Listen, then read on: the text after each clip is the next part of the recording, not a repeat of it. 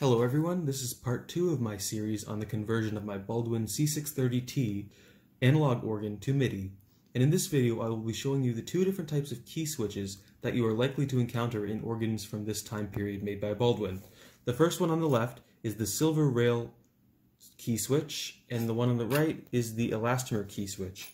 As you can see, the silver rail one is exactly that. It has a silver rail, which is common among the key switch, and these little thin silver wires are pressed against the silver rail, which turns on the note. On this one, it's a little different. There's a rubbery elastomer substance here, and these wires, instead of being silver, are gold. And as the gold wires are pressed up against the elastomer in this case, it gradually reduces the resistance and turns on the note. In order to understand why elastomer key switches were used, I'm going to read the description right from the manual. In order to prevent an explosive tonal attack when the instrument keys are played, controlled attack key switch contacts are employed. These contacts consist of a conductive elastomer header and gold-clad contact wires. The individual generator signal outputs are connected to the contact wires through isolation resistors. Depressing an organ key causes the contact wire, one of several sets for that key, to touch and then travel across the header strip. Initially, the small area of contact offers a high resistance to the tone generator signal.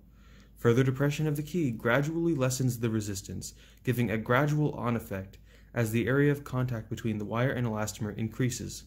The isolation resistors are incorporated to eliminate tone generator interaction between pitches simultaneously keyed. In addition, header resistors are utilized to attenuate the signal properly with respect to the bass and treble ends of the keyboard range, thereby more closely imitating the orchestral effects of the various instruments. Fortunately, the gradual on effect is not something we want to use when we're retrofitting MIDI into the instrument. So we just have to look to see which key switches are the silver rail type. Unfortunately, not every manual has them, and this is different depending on the instrument, of course, but in this particular instrument, the Swell manual does not have any silver rail key switches.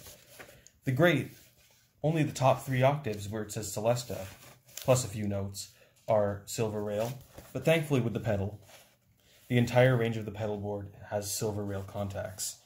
And essentially, there's multiple key switches per note, and they are arranged by pitch. And usually, the ones on the very top are either the highest pitch and or the silver rail contacts for percussions. On the pedal, it's a little different because the lower pitches use the silver rail contacts because they're fed through a gated circuit. But it doesn't really matter, we're just going to be disconnecting one row of them per manual and using them for the MIDI system. Unfortunately, the vast majority of the key switches in this and many other Baldwin instruments are of the elastomer variety. There's an easy way to get around this though. All you need is a standard piece of ground wire that you would find in 14 American wire gauge wire. Essentially, it's the stuff in your walls that you use for standard circuits. You can just go to the store and buy some NMD 90, or if you're in the US, NMB, strip the vinyl sheathing off, and use the ground wire. So what I like to do is I like to cut it much longer than needed. So first we have to get the elastomer out, and it really comes out easily. Just use a screwdriver, a little screwdriver, to peel it up and gently tug it out, and be careful not to bend the gold wires while you're doing this. It just slides right out, like so. Now, we have to get the copper wire where the elastomer was. And if you look at the silver rail method, essentially it's going to be the same thing. But instead of silver on silver, it's going to be gold on copper, but the effect is the same.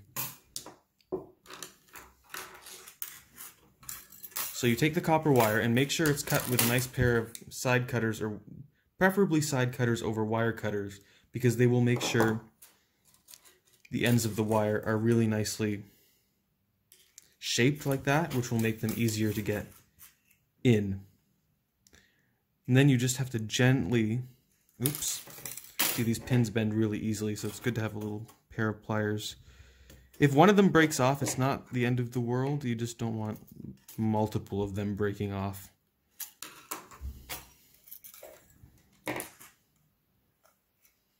And then you just gently slide it in like so.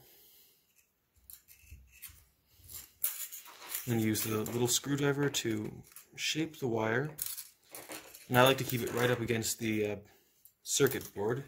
Even though the silver rail switches, it's a little bit forward, it's just easier to get it to stay right up against the circuit board, and these gold wires can actually be adjusted so that the attack is the same between the two types of switches, and it's very simple to do. You just essentially carefully bend these wires when they're in place. So just like this, we carefully straighten the wire as it goes in and push it underneath these metal clips.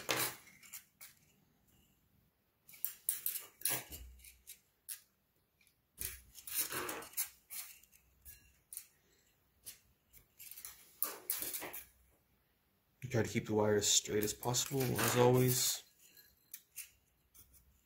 It leads to consistency.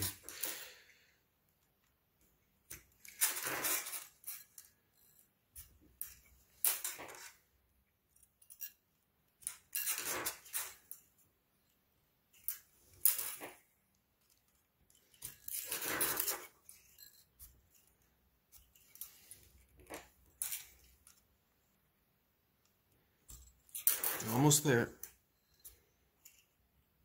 And the last one, since it's so small, I like to bend it up a little bit. And then you push it in a little bit further than it's supposed to go. And there's a reason for that. In the case of someone using a matrixed system, which is what I will be using, the keyboards are divided into groups of 12. And this is very convenient because these banks of key switches are already in groups of 12. But the key thing is that you have to keep the grounds of each isolated from each other. And you don't want these little ends of the ground wire rubbing against the other key switch banks because they get really close to each other in the organ. So what I like to do is I cut it after a little bit sticking out. That.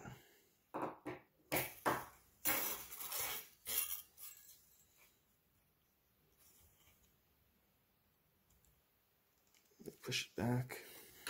And just keep trimming it down until it's really, really close to the side.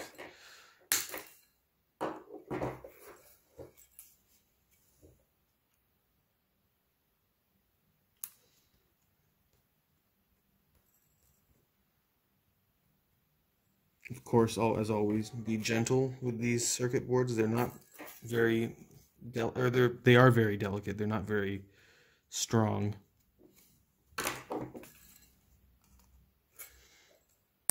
And then you just push it in so it's flush. Perfect. Then just make sure you push it right up against the back.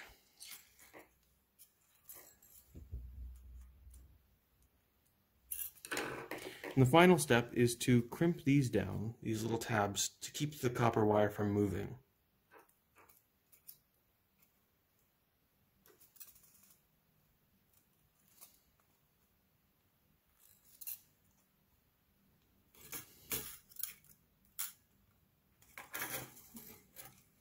I know I've said this already, but just watch out for the gold wires. They are very delicate.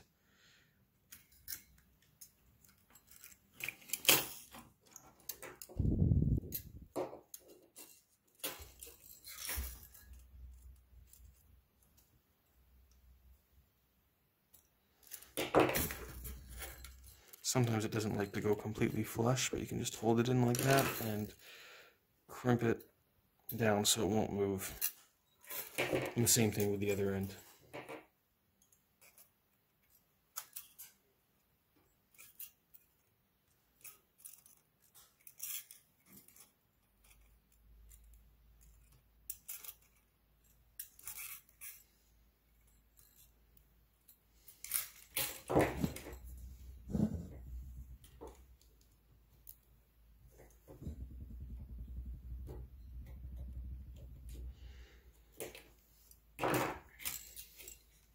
And there, you have a silver rail key switch except with golden copper. One last thing I will mention is that if you have the opportunity to use the silver rail contacts, i.e. if you have any of them in the instrument, and chances are at least the pedal board will use them, definitely use them, as it will reduce the amount of work you have to do. And like I said, retrofitting this organ is a big job, and you don't want to cut corners, but if there's a logical way to reduce the amount of work you have to do, definitely take it. The next video will feature these key switches all put back in the organ, and I will describe the wiring methods I will be using since I'm using a matrix system. So that's about it for now. Thanks for watching, and I will see you next time.